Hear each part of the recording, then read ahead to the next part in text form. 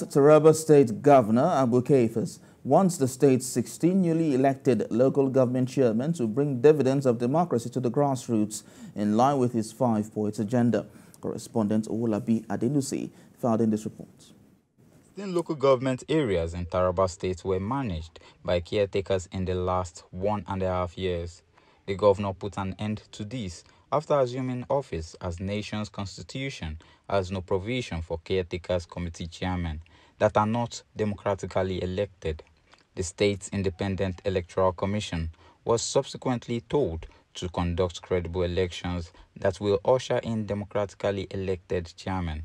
And from what we are seeing here at the Kona Primary School, the elections are going on. Those who emerged winners from that election are now being sworn into office. Aminu Jauro Hassan, do solemnly swear, affirm that I will be faithful and bear true allegiance to the Federal Republic of Nigeria. The governor advises the new local government heads to exhibit integrity and diligence in office while helping implement his 5-point agenda for the positive change in the state. To the outline agenda, I encourage you to embrace technology to enhance governance.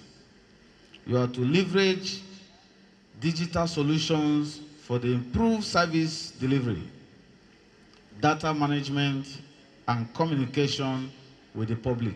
The new chairmen, on their part, pledged to hit the ground running. Your Excellency, your leadership and mentorship have been pivotal, and we find ourselves profoundly indebted to your guidance. The trust you have placed in us will not be taken lightly. Other dignitaries present at the event tasked the new office holders to put in their best by way of implementing impactful projects. The All Progressive Congress, however, believes the new chairmen were imposed on the people by the PDP, not credibly elected. The electors have done their own.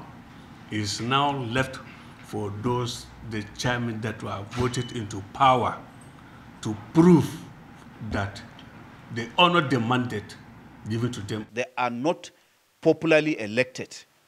They have just been appointed. The new local government chairman will be spending 2 years in office following recent amendments of their tenures from 3 to 2 years by the State Assembly.